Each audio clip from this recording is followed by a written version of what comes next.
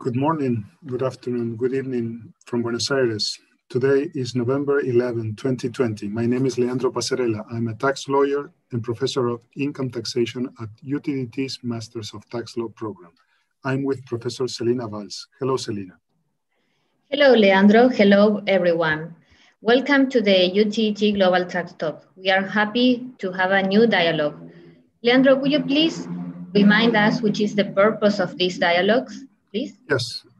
Following UTDT's mottos of academic excellence, pluralism, and equal opportunity, UTDT Global Tax Talks is a platform fostering an interdisciplinary dialogue among tax law professors, economists, and political scientists, faculty members from all continents, as well as global tax policy makers on a single hard tax topic. Based on a common questionnaire, they are sharing their views on the same issues, offering the audience a comprehensive analysis. In its first edition, UTDT Global Tax Talks is covering the impact of the COVID-19 pandemic on the international tax system. We have a roster of 13 recognized speakers. So far, we have talked with scholars from all around the world at different times of the day, on different days, all thanks to technology that has brought us together while being apart. Last week, we started what I would call the anchor of our virtual tour before our season's finale on December 9, our talks with global tax policy makers from the OECD, the IMF, and the UN. Today, we have the privilege and the pleasure of speaking with Professor Michael Keane, Deputy Director of the Fiscal Affairs Department at the International Monetary Fund. Michael Keane is Deputy Director of the Fiscal Affairs Department of the International Monetary Fund, where he was previously head of the Tax Policy and Tax Coordination divisions. He was awarded the Daniel Howland Medal of the National Tax Association in 2018, is honorary president of the International Institute of Public Finance, and was awarded the Musgrave Prize in 2010. Before joining the fund, he was professor of economics at the University of Essex and visiting professor at Kyoto University. He has led technical assistance missions to over 30 countries on a wide range of issues in tax policy and consulted for the World Bank, European Commission, and the private sector. He has served on the board of the National Tax Association in the US and on the editorial board of American economic journals, such as Economic Policy, International Tax and Public Finance, of which he was joint founder, Journal of Public Economy, the Review of Economic Studies, and many other journals. He is co-author of book of The Modern VAT, The Taxation of Petroleum and Minerals, and Changing Customs, and has published such leading general and field journals as the American Economic Review, the Economic Journal, the Journal of Public Economics, Journal of Development Economics, and the National Tax Journal. Professor Keane, welcome to the UTDT Global Tax Talks. Thank you very much. Thank you for inviting me. It's a pleasure to be here. Thank you. Thank you. We are honored to have you with us and look forward to our dialogue. But before starting dialoguing, please let me give a brief introduction on the topic that we are discussing. As everybody knows, almost a year ago, in December 2019, a minuscule life form, a coronavirus, appeared on our human world.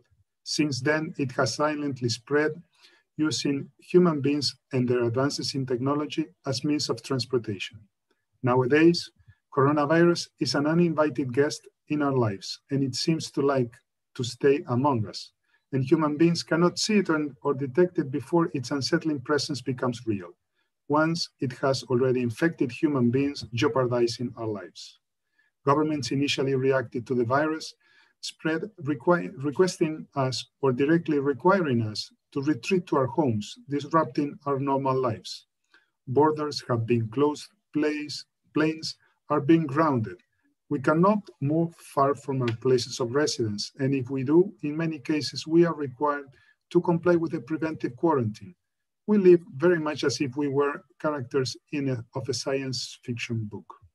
Until an effective vaccine is designed to allow us to get back to normal, which appears to be the case based on recent news, unfortunately, or the pandemic fades away naturally, which unfortunately seems unlikely, human beings continue to be pushed to transform our lifestyles, sometimes in ways that may remain after the pandemic ends.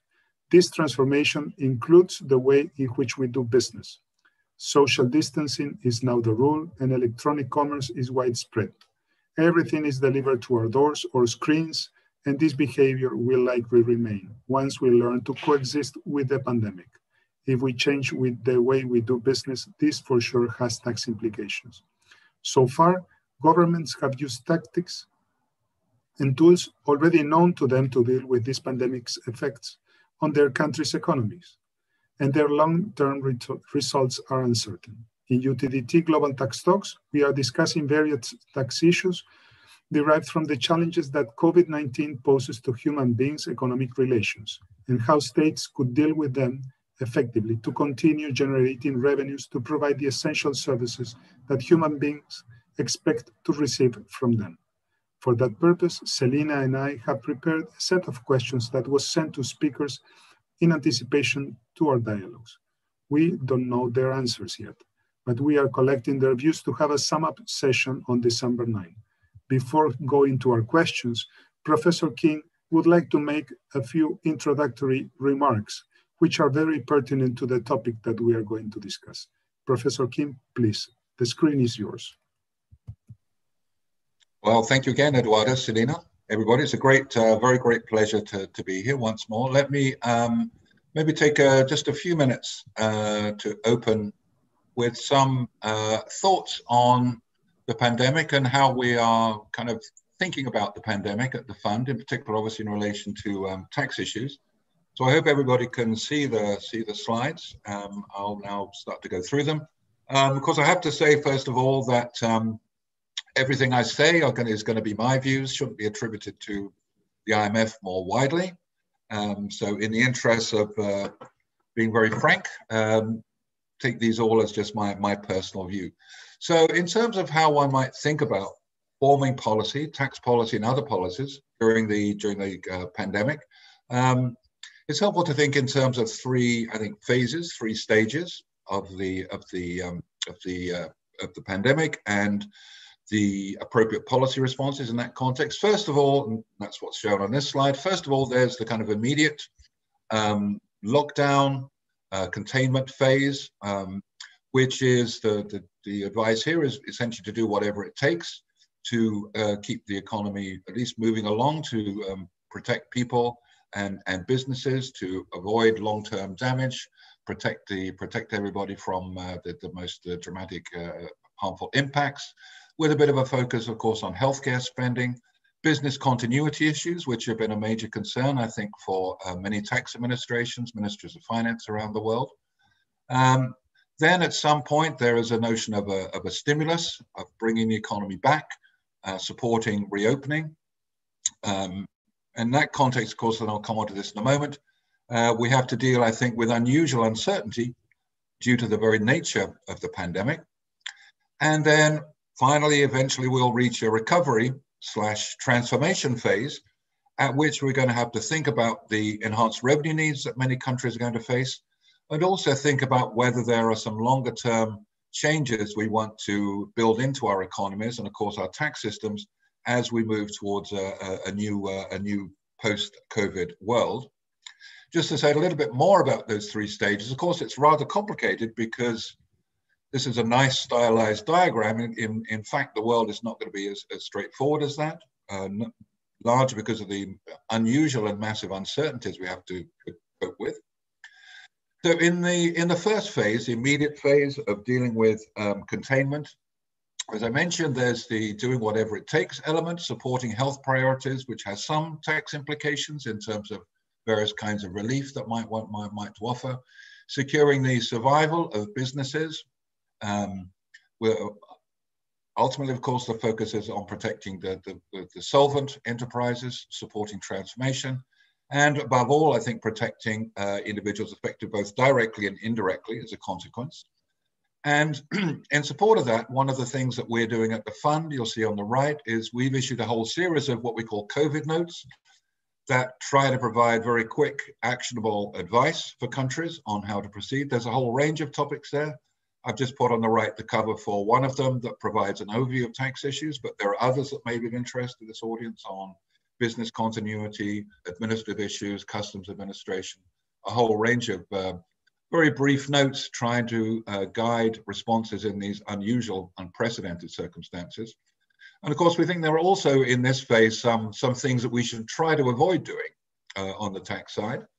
I think, when we're still worried about transmission, we might want to think that it's not necessarily the best idea to remove taxes on tourism or on travel. There may be better ways to support those sectors through to solvency and recovery than by these kind of by tax measures of this kind, which might prove counterproductive. And I think we would advise too against the risk of permanent tax cuts, core tax rate cuts of VAT, corporate tax, and so on, or things like expanding tax holidays. Clearly, as I know, the corporate tax is a particular interest to this group. In some sense, the corporate tax properly done automatically adjusts to firms that are making losses or have other problems, maybe issues to deal with prepayments and so on. But at this point, I think we'd caution against these kind of potentially permanent changes that might make some of the things we want to do later on more difficult. Phase two is a difficult phase. It's the kind of the stimulus phase, and you may remember from the global financial crisis, there was much talk about the 3 T's to guide measures in this context. The notion being that measures should be timely, they should be targeted, and they should be temporary. And there are, of course, I think, particular issues in applying these principles in the present context. In terms of timeliness, it can be very difficult to know when to switch from containment to support to general stimulus, given, as I mentioned, this great uncertainty. We all know, for example, the risks of second waves and experience there. We have to think through what targeted means and thinking when we want to begin to phase out support to affected sectors and households to essentially avoid unduly supporting insolvent firms into a long future. We have to think about what measures are going to give us the best bang for buck in terms of what economists call multipliers, that is the kind of total effect on economic activity. So we have to think about things like, well, do we want to think about some temporary reductions in rates of VAT? Temporary because then knowledge of the future increase would bring forward consumption, boost activity that way. Of course, an alternative to a temporary cut is to pre-announce an increase. So rather than say you're cutting it today for a year, say in a year from now you're going to be raising the rate, which in many ways should have similar effects. We have to think about depreciation, allowances, other investment-related provisions and how those might stimulate activity. And then we have to think finally on temporariness. When do we end phase two? When do we start to think about dealing with some of the overhanging revenue issues and thinking about what kind of tax system we want to enter the post-pandemic world with? And so that brings us then to the phase three, which I know we're all in many ways looking forward to, the recovery and potentially the transformation stage. And I think there, of course, we know that for many countries, there is going to be an increased need for revenue, given everything that's been spent during the earlier phases. So if we think, for example, if we look at the chart on the right, which is from the most recent issue of the Fiscal Monitor that the fund published just a couple of weeks ago, this shows developments in levels of government debt around the world. And you can see that things were already going up. Things went up during the global financial crisis, and we now have a further increase to over 100% globally, ratios of public debt to GDP. And for the advanced economies, talking about something like 125% GDP, which are levels not seen since the end of the Second World War. So there are some significant revenue issues out there, amplified by the crisis. There were revenue issues, importantly, even before the crisis. If we think about low-income countries, the LICs on the slide,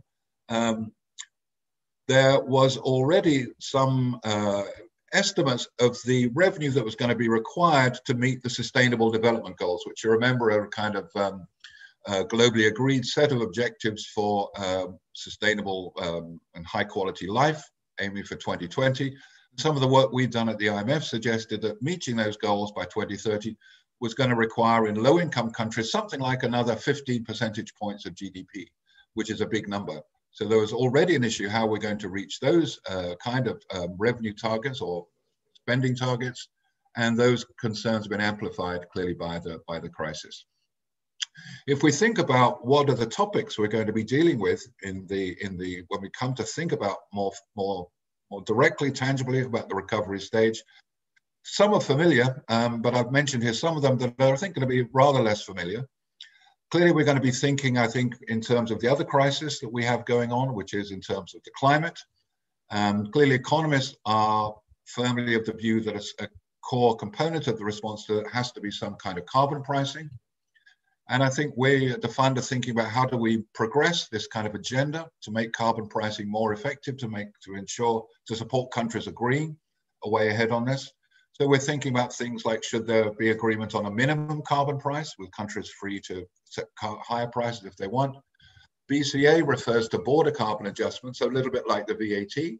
Should countries be essentially imposing additional tariffs on imports to the extent that those imports reflect carbon that has not been fully taxed in the exporting country?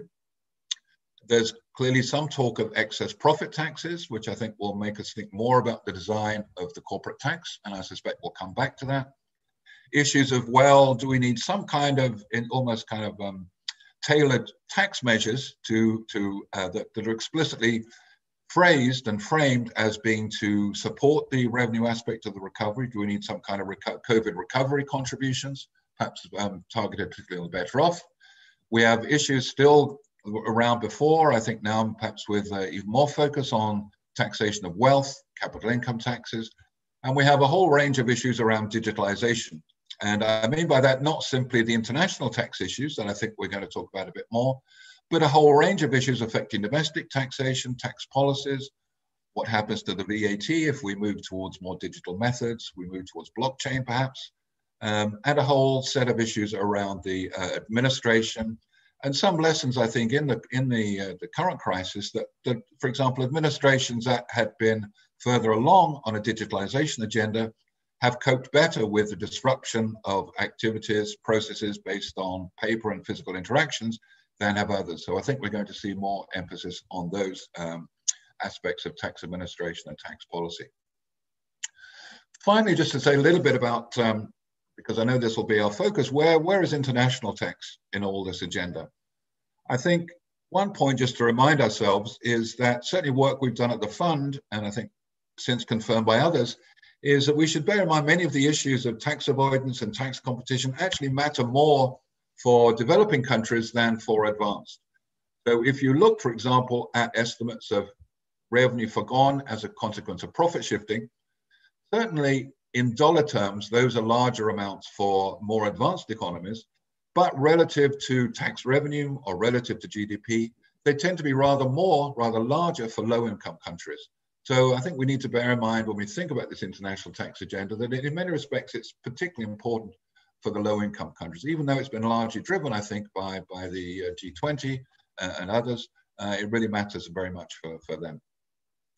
Second point I'd make, and I think is for me, I think a cause for optimism, is just to reflect what a historic moment I think we've been living through in the past year or so in terms of international taxation, in the sense that really two of the kind of fundamental norms of international taxation for 100 years have been the notion of a kind of bricks and mortar, very physical permanent establishment idea, and the idea that we allocate by arm's length pricing rather than by some kind of formulaic methods.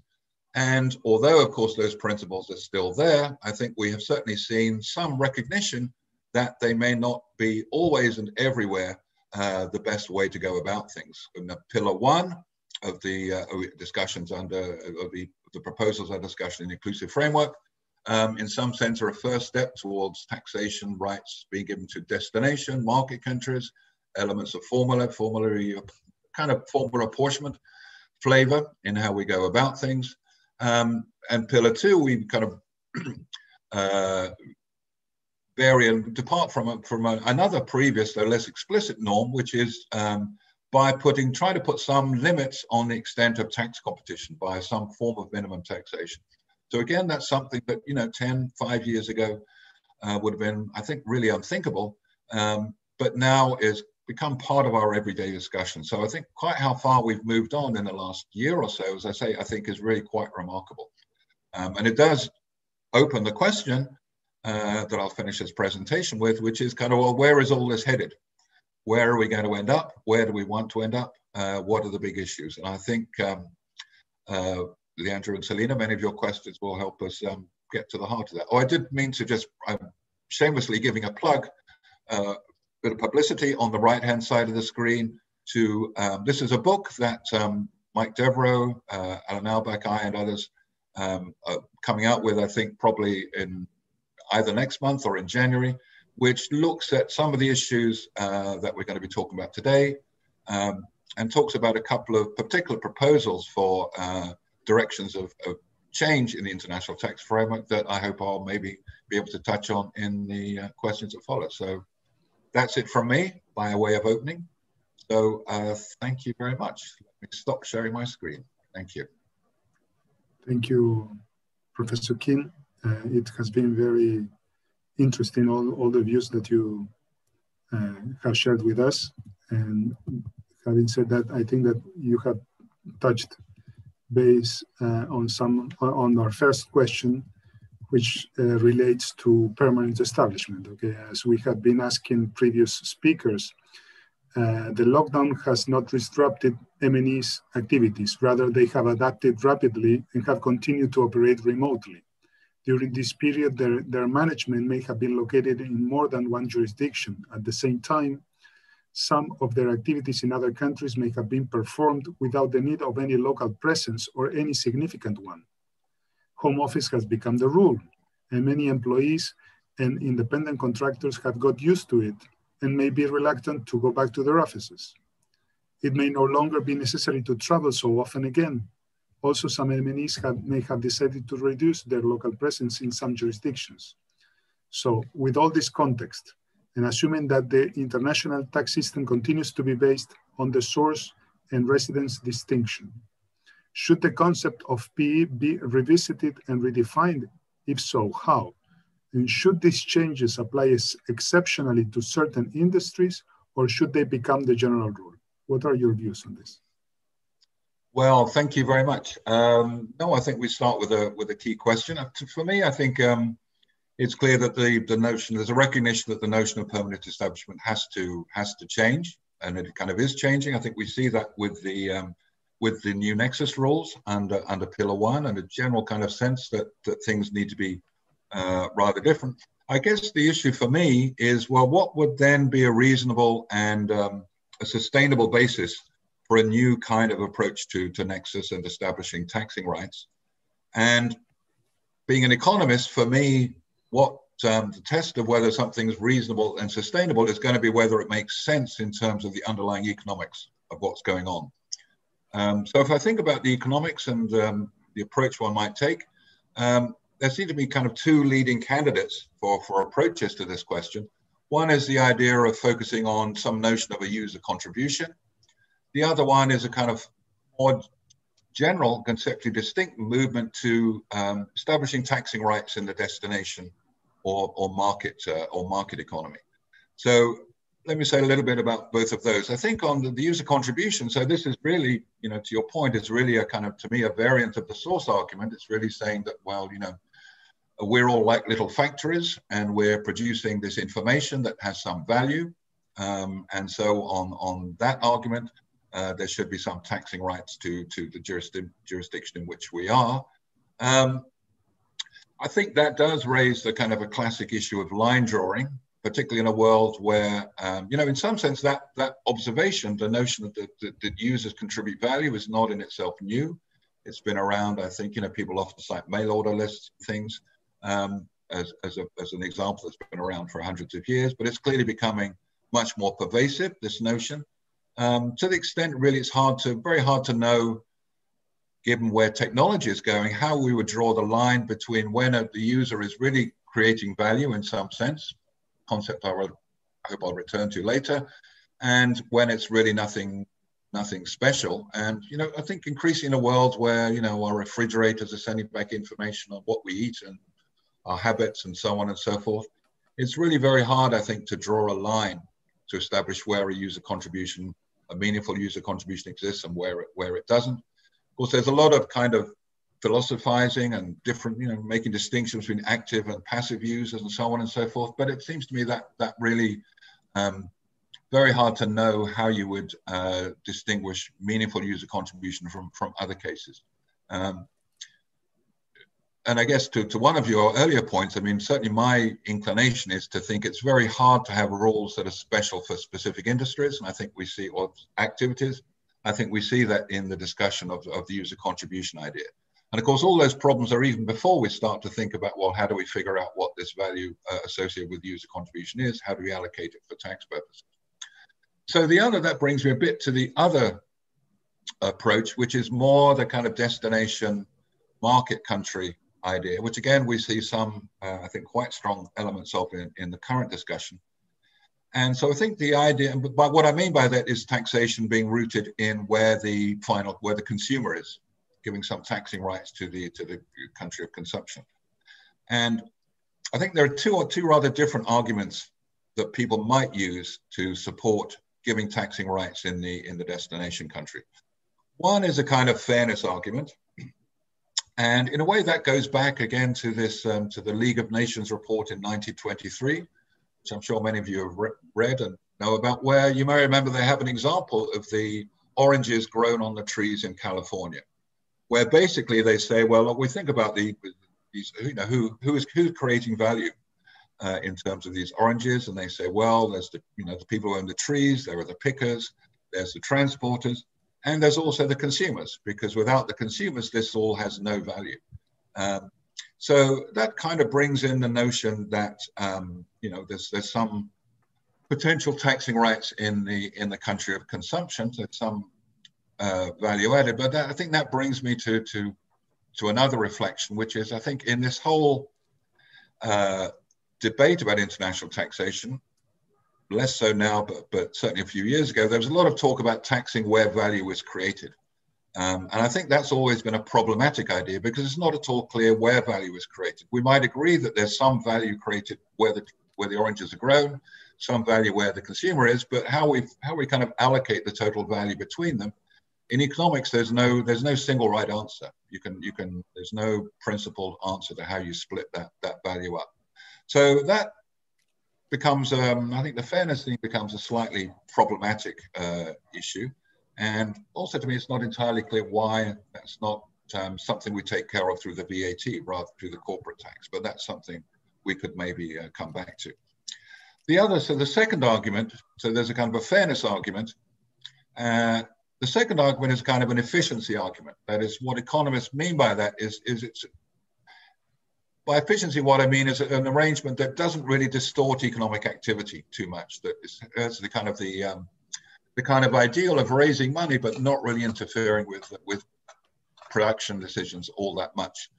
And this argument for the destination principle relies on the fact that consumers, by and large, are immobile. I mean, it's not completely true, but let's assume it is. So consumers don't move around.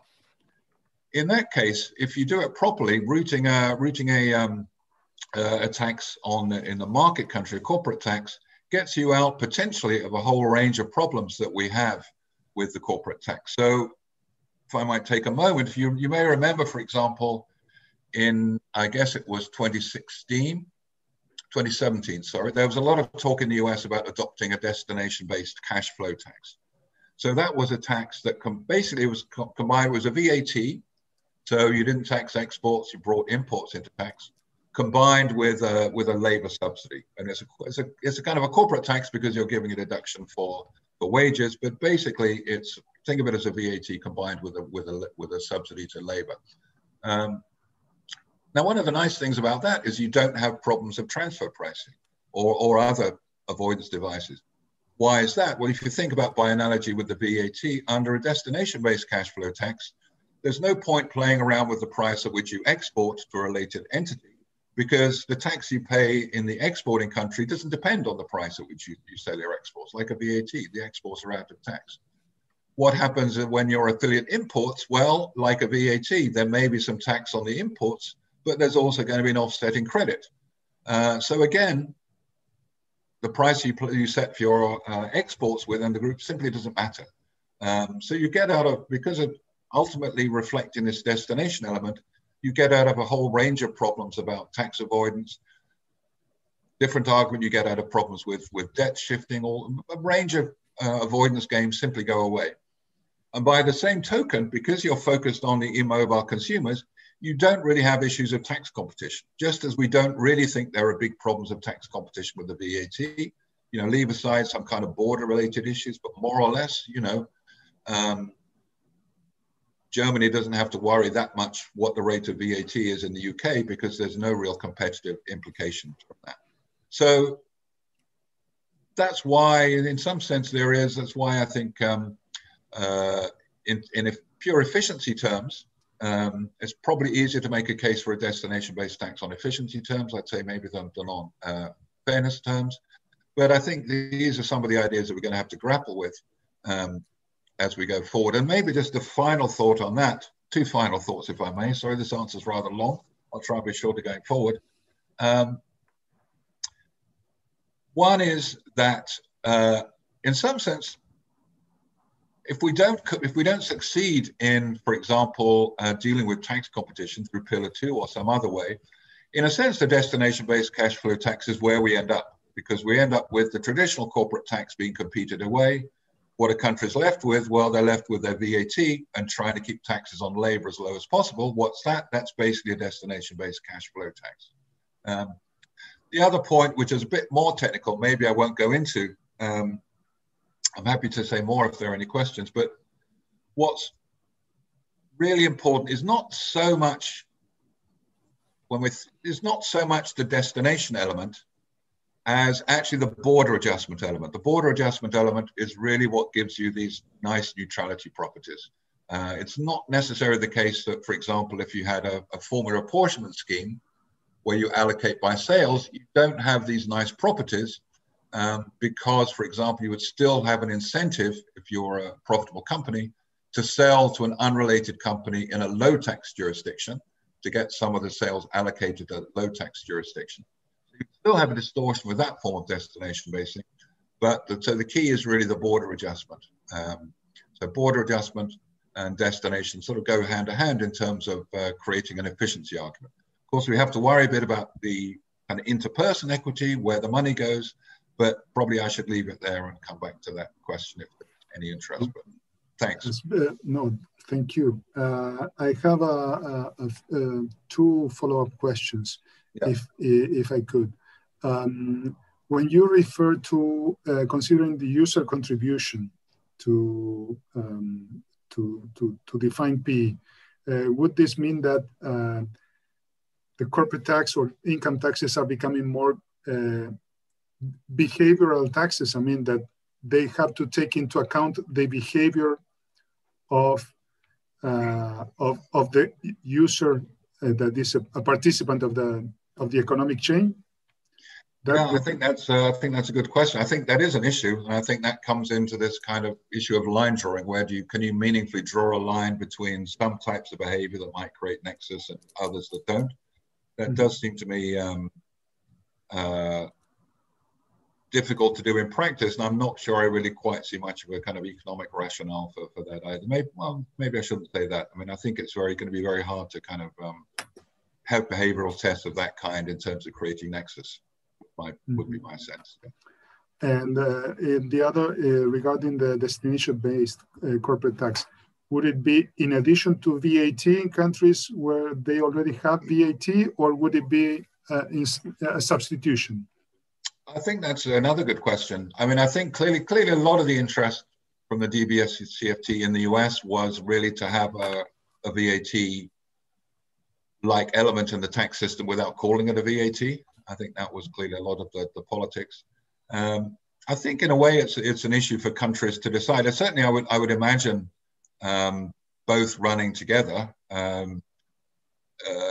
they each have rather distinct roles. I mean, the DBCFT really is a tax on profits because you're giving wage subsidy. But you know, people might say, some people say, you know, if you have a VAT, do you need a DBCFT? In one sense, no, but it also comes down to this question of the design of the VAT. We think in many countries the VAT is not a kind of a single rate tax on all consumption that we might like. So a practical question would be whether a DBCFT could actually have those properties, could have properties we'd like to have in the VAT, but we haven't managed to have politically because we have all kinds of exemptions and interest rates and so on. So I think there certainly would be is going to be an element of figuring out what the balance between the two is. And I think even though, as we say, part of the DBCFT replicates a VAT, it may possibly be a better VAT than we have now, but I wouldn't want to go further than that, I think. Okay, thank you. But just to think that, you know, to emphasize the point that it is different from a VAT because you're giving because you're allowing this deduction for wages, which means in effect you're giving a subsidy for wages. So often people, and a lot of the resistance to DBCFT is, well, you know, prices are going to go up, prices of imports are going to go up. Well, yes, but in a sense that there's going to be an adjustment of wages that matches that. So if this is what the theory says, that the prices and wages would move in tandem because you're taxing consumption but giving a subsidy for wages. So it has quite a different incidence in that sense. Tax. Thank you. Thank you very much. The next question is strongly related to the first one and your first remarks. So the question is the current international tax system designed to attribute tax jurisdiction among states fairly so that they can generate tax revenue to deal with situations like the COVID-19 pandemic effectively? Why? If this goal is not achieved with the current system, how could it be attained? Which line of policy should be followed to achieve this goal?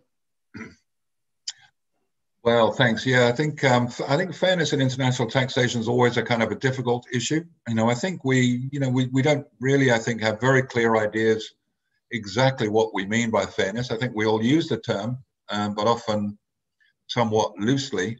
I think we know that there is some issue, that there are rich countries, there are poor countries, and we know there is a kind of moral obligation to the rich to help the poor. Quite what that means for corporate tax is not so easy to spell out, it seems to me. So it's a kind of a much bigger issue. Of course, there is, as I mentioned, a lot of appeal last few years, less I think now, has been made to this idea of taxing where value is created.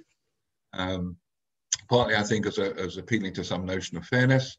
Again, I think that's rather limited in terms of where it takes us. It may tell us that, well, there are some places where value is not created, and maybe there shouldn't be taxing rights there. But beyond that, it's not clear where it leads us. Maybe one exception, and that's what economists call the idea of location-specific rent. So this is where natural resources are the obvious example. This is where a country has some kind of asset which has value, that generates rents. Rents, mean by that sort of payments in excess of the minimum investors required, so kind of an excess profit in some sense. And I think there is a general sense that when there are assets of this kind that have a very clear location and potentially generate some rents, then the country in which those assets are located should kind of have first rights to tax the associated rents. And I think we see that as kind of generally accepted, I think, in relation to the natural resources, the whole kind of idea that, immovable property, you tax where the property is. But that's so that's one exception where I think there's fairly clear what we tend to think might be a fair allocation of resources. Beyond that, I think there's not a whole lot one can say.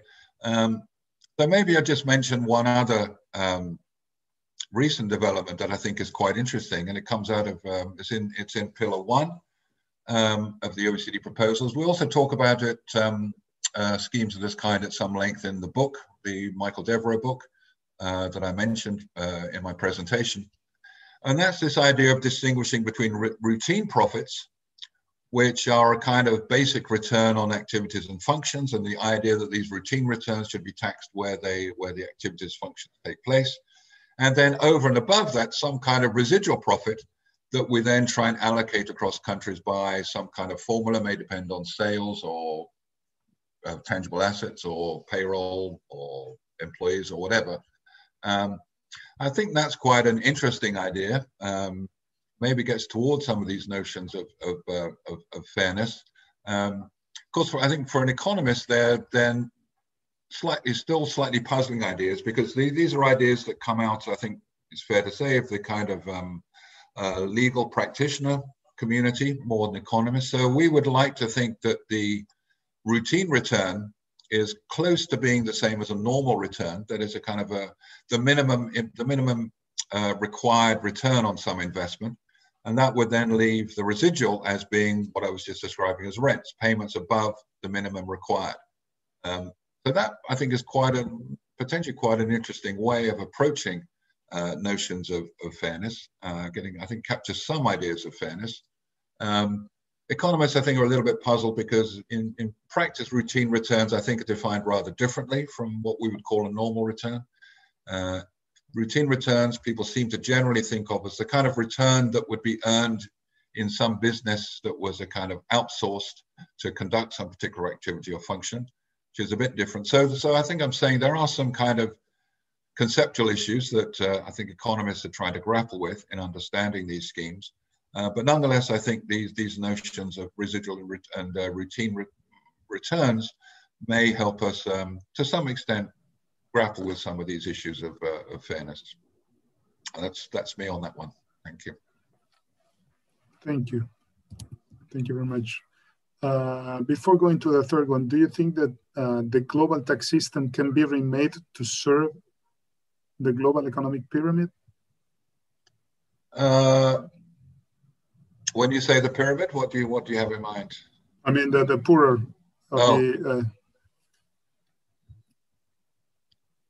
Yes, I mean, I think we're very conscious of, as I was mentioning in the presentation, that many of these issues of tax avoidance, tax competition actually matter more for low-income countries, partly because they're more reliant on the corporate tax.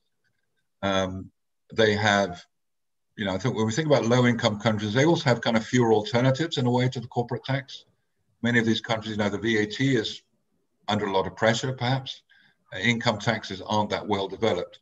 So I think we would certainly see a strong international corporate tax as important for the low-income developing countries.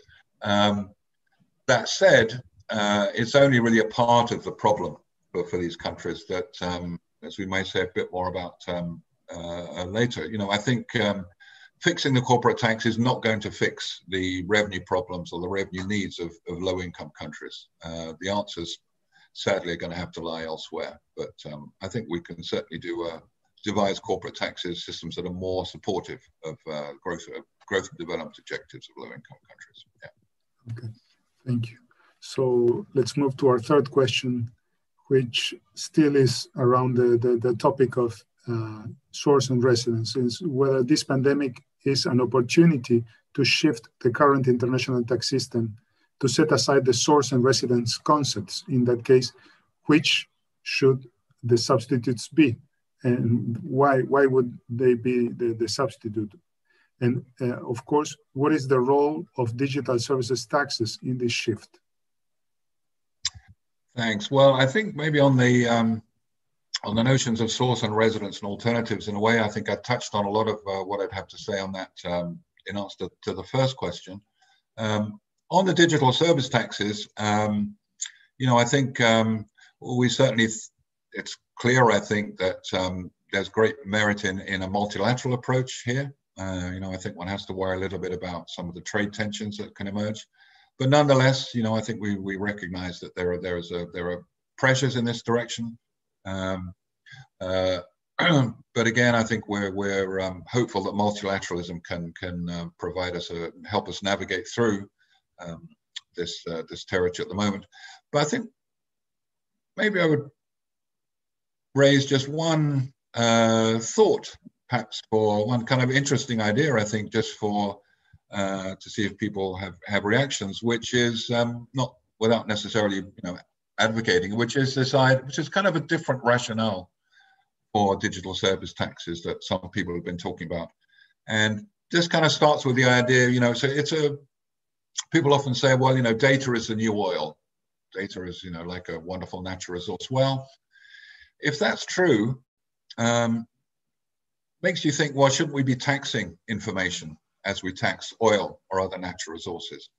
And I think the analogy isn't quite right. The analogy isn't quite exact between information and oil, because if I use up some oil, you can't use the same oil. But if I have some information, you can technically have the same information. So the analogy is not exact. Nonetheless, I think people make an argument that says, well, if you think about the information about a country's citizens as like oil under the ground, as like a natural resource, and the individuals themselves can't actually charge for the use of this resource, information about themselves or their behavior. So maybe the government should do that for them. And how would you do that? Well, again, you think about the oil analogy, and typically what people like us at the fund would say is, well, the ideal thing is to identify the kind of the rents, the kind of excess return that is associated with the use of this oil, and have a tax on that. So when we advise, natural resource countries, we often focus on designing kind of taxes that capture some of the rents that arise, when prices of oil and so on are very high. That's of course difficult to do in the information context. Really, we don't know quite how to do it. But it's also true in the natural resource context that sometimes we don't really know, or we have problems implementing rent taxes in many countries, maybe because there are capacity issues or other things that make taxing rents difficult. And what do we say then? Well, typically what people say is, well, you should have a royalty. You should have some kind of tax on the value of the output. And what is a royalty in the context of information? Well, it looks very much like a kind of a turnover DST type tax. So, again, I'm really just throwing this out more as being an interesting argument than advocating. It's clear that there are problems. We know, for example, that royalties are distorting. Royalties can be very distorting. And I think we have to worry about the distorting aspects of DSTs, not least in terms of innovation and so on. But I wanted to get that argument out there as one that I think is quite interesting. It's interesting. It's interesting. Yeah. It's interesting, but I think that there might be a difference between oil and information, because oil, I might say that it is all useful. Information, there may be some unuseful information, useless information. So you have to sift through it to find the. It's true, but it's also true that, when natural resources, it's clear that it's certainly true that kind of information in itself doesn't have much value. You have to apply the algorithms and all this kind of thing. But it's also true that when oil and stuff and natural resources have to be processed and so on to have value. Mm-hmm. I always remember doing some work in a country on the taxation of gold, naturally extracting. This country was extracting a lot of gold. And, I always imagined gold kind of came out of the ground like as beautiful jewelry or whatever. But in fact, it comes out as this kind of stuff that you then have to process. So I think there's, either side you have to do some processing. And that, and to use the phrase I don't like, adds value. But yeah. Mm-hmm. No, again, it's not a perfect analogy, but it sort of makes you think a little bit. Yep. Thank you. Thank you very much. So now we can move to a specific question about corporate taxation. As you know, the pandemic affected the multinational intercompany transactions comparability. So the question is, what has the pandemic and recent events more generally taught us about how to go about taxing corporations? What do you think about? No, thanks, Celina. I think probably there are two things that have been interesting. One, I think, is, as I mentioned before, that we're beginning to focus on tax competition. Pillar 2, I think, is starting to address tax competition in terms of, if you think simply of revenue impact, You know, the impact of a few point reduction in the corporate tax rate across the world is clearly comparable to any estimates of the revenue losses from tax avoidance. But the other sort of thing I think that we may have lost a little bit in the debate over the last few years is we've been very focused on these international issues, aspects of corporate tax. And so sometimes I think that we've lost track a bit of some of the more basic issues in terms of the design of the corporate tax. The kind of thing I have in mind is the treatment of debt. Clearly there's been a lot of work on that in the context of BEPS, but it still seems to me that you know, we still recognize, we still have tax systems that give companies very large incentives to take on more debt than they otherwise would. And I'm talking here mainly about third-party debt, not kind of debt as a debt shifting, as a kind of avoidance device. And we do know that matters for things like financial stability. We do know, for example, that taxes do affect how leveraged banks are, does affect their stability. And those are issues that I think are going to be increasingly important as we look at debt levels around the world, but we're not really focused on that. Every time a crisis comes up, we start to think about dealing with the financial stability implications of this encouragement to use debt finance, but we never really do anything about it. And I think that's also been true in the current, over the last few years, that we've sort of not really focused on some of these design issues. Issues too about, you know, how do we, what is the best way of treating investment, the cash flow versus other approaches. And the thing that kind of always reminds you that these issues are still there is that most discussions of the corporate tax always end up with saying, well, why do we have the corporate tax at all? What is the purpose of the corporate tax? Why are we doing it? It came up, you know, already today, for example, in Leandro's question, which is, well, you know, do you need to have a VAT and a DBCFT as well? So I think all these kind of deeper issues we've rather not really focused on as much in the last few years as we should have, and perhaps we'll get back to those in the nearer future. Thank you. Thank you. We are moving now from the corporate tax to more individual taxes, okay? And what we have seen in the last few months is that many countries are discussing the convenience of levying a wealth tax to collect revenues to afford the economic strains created by the pandemic. Would such a tax be a solution, or could it create more problems in the future?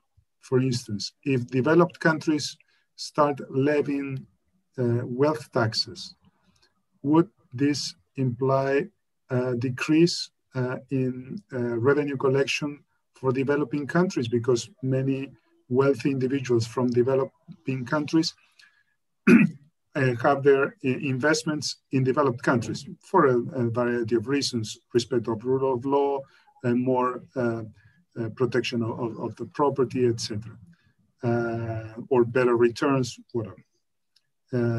What are your views on this matter? Thanks. Well, I think on this one, I very much agree. I think with the remarks that David Bradbury, I think, made in your last webinar. So maybe I won't go into too much detail on that. But I think, you know, I think he raised the kind of the key question, which is, well, you know, there are similarities between a tax on wealth and a tax on capital income. You know, in a simple world, they're basically equivalent things. That taxing the return on something is equivalent to taxing the thing itself. So I think, as David very eloquently argued, the first thing I think really is to think about the instruments we already have, the taxes on capital income, things like capital gains tax, and to try to, if we're serious about this, to try to make those work more effectively, rather than necessarily leap into creating some new tax that will have its own problems, which he, I think, very eloquently, very persuasively described the other day. So I think we have to look first at our existing instruments, to think through about some of the administrative measures, high tax wealth payer units, and so on and so forth. So I suppose one might worry a little bit that focusing on a new tax can almost distract from making proper use of the instruments we already have. And if there are things that make us not use existing instruments well, it's not terribly obvious why those same things wouldn't wouldn't interfere with making a wealth tax work well. So I think there's a case for looking at what we have already, trying to make that work. And I think there I would sort of add, in many countries, inheritance and gift taxes, where I think clearly one can make quite a strong argument on intergenerational equity grounds, that perhaps there's more to be done then. But again, I think it fits in with the general theme of making best use first of what we already have. And of course, in the US, where this issue does come up very prominently, we know, for example, there are constitutional issues with a wealth tax, which I'm sure the lawyers on the call can explain better than me, but it certainly looks like that might tie things up in the courts for quite a while. But I think, when we think about wealth tax, again, related, I think, does come back to this issue of, well, what is the corporate tax for? I mean, the corporate tax is partly to tax these rents to presumably accrue mainly to higher income individuals. So again, maybe there are things one could do in that spirit or through that instrument of targeting the corporate tax more effectively on rents, as partly achieving some of the things that a wealth tax might be designed to achieve. Thank you. Thank you very much. The next question is, if the government were to introduce such measures, how do you think taxpayers would react in general to any potential tax increases resulting from this pandemic? How could their government's approach to deal with this pandemic have any implications in terms of tax reform and taxpayer willingness to accept a tax hike? What do you think about? Well, that's a very big question. I think clearly the context of this discussion has really been, I think, the very uneven impact of the crisis. We know that it has particularly impacted the poorer, the young, women, some racial groups. So we know the impact has been very uneven, and indeed some people have probably done pretty well out of the pandemic. So of course, some of that, the hardships have been alleviated to some degree by public support and so on.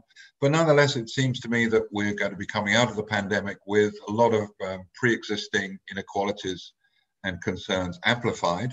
And we know some work by colleagues at the fund suggests that past experience with pandemics has been that inequality tends to increase as a consequence of the pandemics.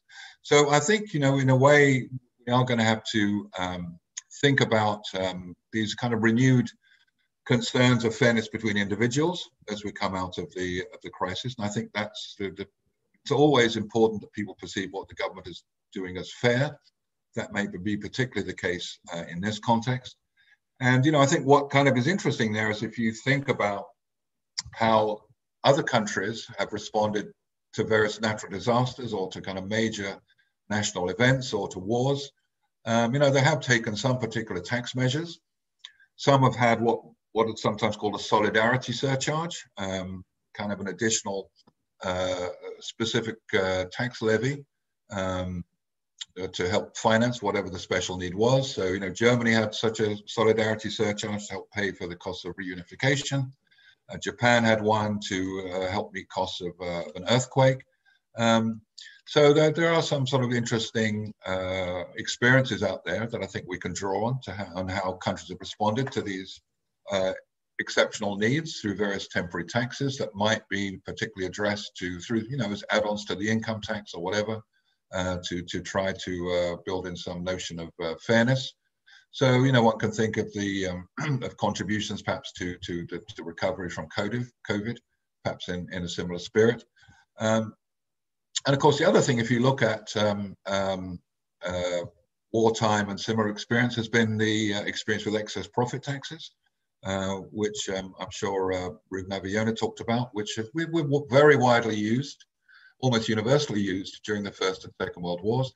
And if you look at their structure, have very strong similarities to some of the kinds of corporate tax reforms that might fit into the kind of debate I was mentioning a moment ago in terms of dealing with things like debt bias. So there are things like this allowance for corporate equity scheme, where you essentially give companies a kind of a deduction equal to a normal return on capital and tax the rest. That's kind of the nature of excess profit taxes. It's also been, as I say, very similar to structures of forms of corporate tax that many people would recommend anyway.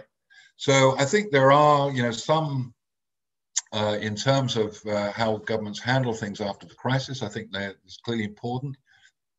It's always important, but especially important perhaps now, to think about ensuring that people find everything fair, and we can look at some historical experiences to how that can be done. I suppose there's another element of all this which maybe is worth mentioning is, of course, some people, I mentioned carbon pricing and dealing with climate, and I think there is a school of thought which says that, well, as we emerge from the pandemic, people are going to be more attuned to the idea that, the world can throw up these real disasters that affect us all, and climate change potentially has these kind of risks and impact. And so maybe there'll be a greater openness to carbon pricing and related measures as we move forward. I think that remains to be seen. But to your question of how taxpayers may react, maybe that's going to be another area in which we may see some change relative to the pre-COVID world.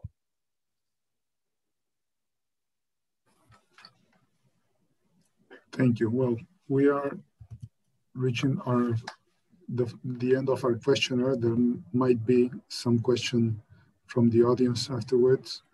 But what we have seen so far, Professor Kim, is that policy makers are thinking out of the box at this time, from our interview or our dialogue with you and with David Bradbury last week, to find new collaborative solutions to help the vulnerable. Okay. The question now that we see or we have is, do poorer countries have a claim to receive tax revenues from richer countries to help them cope with crises like COVID-19? In that case, would they be imposed some obligations to receive such assistance in return? In some, should there be tax transfers from rich countries to poor countries? Thank you. Yes, no, well, I think that's. I think that these are issues that I think go far beyond the tax world in terms of kind of inter-country support and country fairness. And I think I kind of go back to the thought that I mentioned in the presentation that even before the crisis, the pandemic, we already had these large revenue needs for many low-income countries to meet what the world has agreed as ambitions in terms of sustainable development goals.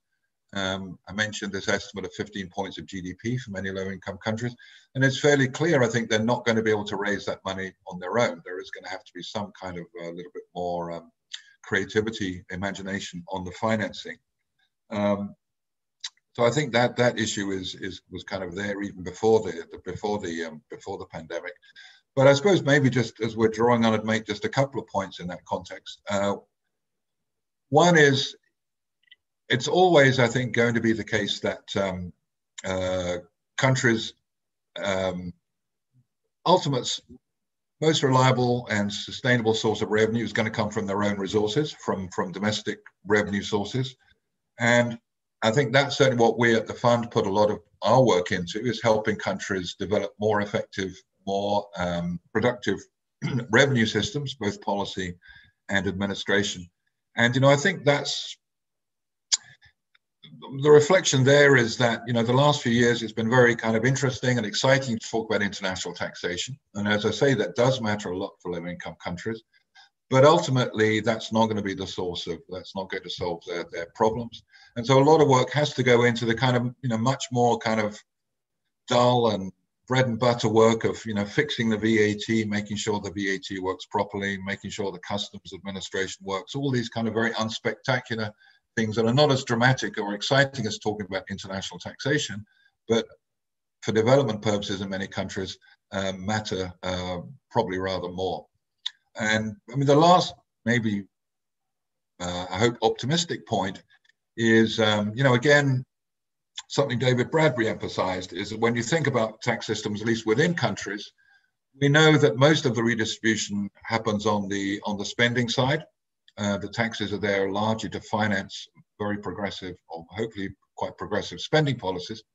And I think the good news there is that from the pandemic, I think we've seen quite remarkable innovation and creativity in many countries in developing forms of social support that are kind of effective and reach a wider group than before, than was even thought possible before.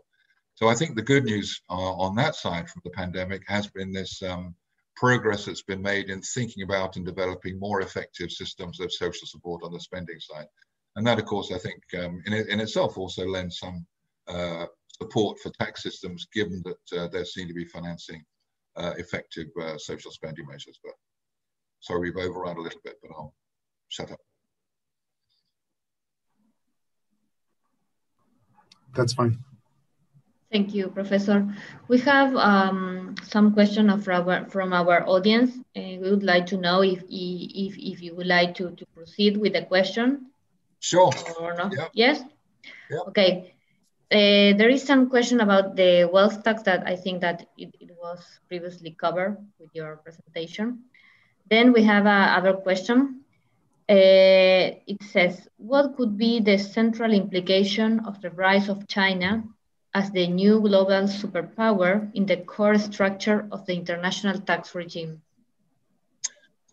Okay, well, I think maybe just to say a bit on the first question on wealth. I mean, I think, yeah, there is a coordination issue. I mean, I do think again, there's been quite remarkable progress on the exchange of information. Again, I think David Bradbury talked about that.